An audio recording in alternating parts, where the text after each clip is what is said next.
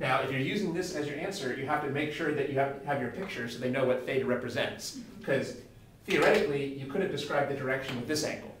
Yeah. So they have to know from your picture what your angle is. So remember that we could have drawn a different triangle that looked like this. We could have drawn the y component first, and then the x component. Then the overall vector would have looked like this. Then we would have ended up figuring out the angle with the vertical. So different people could kind of get different answers here, but their answers would be consistent. They're just focusing on different angles. Right. So you just have to make sure your picture is clear so that TA knows that you're giving the right answer. So if they had asked you for find the x and y components of the net force, then this would be a good answer. But if they ask you for find the magnitude and direction of the net force, then this is probably what they're going for. It's a lot of work. So again, we've seen you can indicate the direction of components with signs, but you indicate the direction of an overall vector with an angle. This doesn't have a sign because it's an overall vector. Yeah, that seems like a lot of work, but these are actually very typical of the problems in the exam and on the homework, so it's important to practice these enough so that you can get through it in a reasonable amount of time without getting confused, because you are very likely to see these problems on the test. And the same method applies to other things too, other than force, so it's important that we went through this. So one thing we saw is we don't actually need the distance triangle here. We have all the information we need here. In fact, there is no distance triangle. It's not really clear what the distance triangle would be because this is the net force that involves all of these different charges. So there really isn't a distance triangle. All we have is a force triangle, but fortunately we have all the information that we needed. In this case, since we knew all three sides, we could have used sine, cosine, or tangent. It's probably more conventional to use tangent, but it's perfectly okay to use the sine. All right, well, that's a lot of stuff. So what we learned here is how to find a net force, a net electric force in 2 dimensions. How do you find the net electric force in 2 dimensions? Well, first of all, you have to find each of the individual forces. Then you break them into components and add them up. How do you break the individual forces into components? Well, each individual force gets a pair of triangles. It gets a force triangle and a distance triangle. Here, this other force got a force triangle and a distance triangle. Once you break them into components, you can add the components together. And then, if necessary, you can make one more triangle for the overall vector, which allows you to go from the components of the overall vector to the net force and to find an angle. Okay, good. And we saw when you're doing trig, leave out the signs. But when you're adding the components, it's crucial to put in the signs. Also, it looked like you were not plugging in any of these charges into Coulomb's law. That is, when you plugged in this number into Coulomb's law, you didn't plug in -2.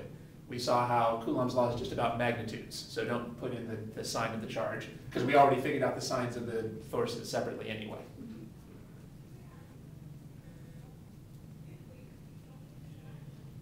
Okay.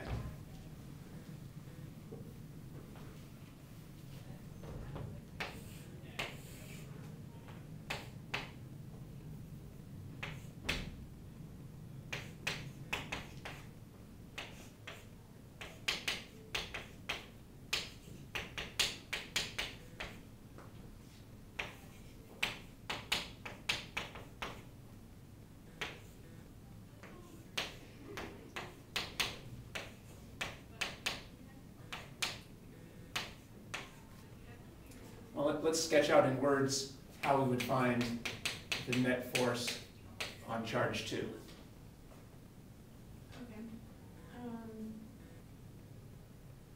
So the force of 1 on 2 is up and to the right. Good. And the force of 3 on 2 is up and to the left. That's a good start. And so you would take those 2 vectors separately and break them up into their x and y components, and then also into their a distance triangle for each of them. Good. And then you would use the relationship between the distance triangle and the Okay, force that's very good. Now there's one trick here that I Oh. haven't mentioned. I also, before I do that, I should probably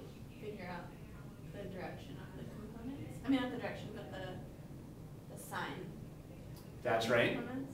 That's right. Good. Now what's the big trick here that's going to save us a lot of time though? Oh. Or a little time? Well, there's symmetry. Yeah. So how does that save us time? The x components are going to cancel out. That's right. So what will be, what's going to be the net force in the x component? 0. Yeah, 0. So there are some homework problems that might ask you for the net force on the x component here. The answer is 0. Or if you're writing the overall thing, you would write 0 x hat to show that that component is 0. So all we have to do here is the y components. Are the y components going to cancel?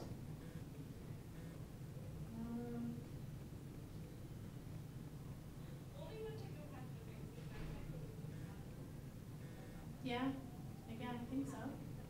Well, oh, actually, no, they wouldn't cancel. No. They might be, sorry, they wouldn't cancel, but they might Yeah, be in fact, is the equal. net force y going to be up or down? It's going to be up. Yeah, it's clear here. Both of these are pointing up, so they're not going to cancel. There's going to be an upward y force. We should be clear, why is the x force that's going to cancel? Well, the x component here is to the left, and the x component here is to the right, but because these charges are the same, their magnitudes will be the same. So since they have equal magnitudes but opposite directions in the x components will cancel, so we don't need to bother calculating them. But we are going to have to calculate the y components. But we can save time there too, because we really only have to do one of the charges again, right? Yeah. And then just multiply by 2, since Yeah. these two charges are the same. So that would save you a lot of time here. So I wanted to point this out because this is likely to come up again. You should always check for symmetry. The symmetry might save you time because you might know ahead of time that something is 0, or it might save you time because you might know that two things are the same, and you can just figure out one of them and multiply by 2. And you might see some other problems where maybe the net force is 0 in both components. Like I said, you want to be careful though. Oftentimes people think that things cancel when they don't. Remember that a second ago, for a second, you might have thought that the y components were going to cancel here. So you have to be very careful to only think that things are going to cancel when they really will. Well, the best thing is to actually write down the directions of the individual forces, and then it's a lot clearer when things will cancel and when they won't. Now, the x components here are not just canceling because one is left and one is y. They're canceling because they also have equal magnitudes, because they're coming from equal charges. If I change this into a positive 7, then nothing would cancel, and we have to do everything out like we did before. All right, one reason to mention that is the bad news is that on the test or the homework, you might see some problems with 3 or 4 different forces, not just 2. How can the instructor possibly expect you to finish it when there's so many forces? Well, there's going to be a lot of symmetry built in. And if you try to figure out everything, you'll waste the whole test on that. Yeah. So if there's lots of different charges, you definitely have to check for the ones that are going to cancel, or otherwise you'll waste a lot of time doing calculations. Okay, does that make sense? All right, so those are the basic ideas for using Coulomb's law to find electric force. So we saw how to work with that in 1 dimension and in 2 dimensions. In 2 dimensions, we saw how we use our similar triangles, the force and the distance triangles, to break things into components before we can add them together.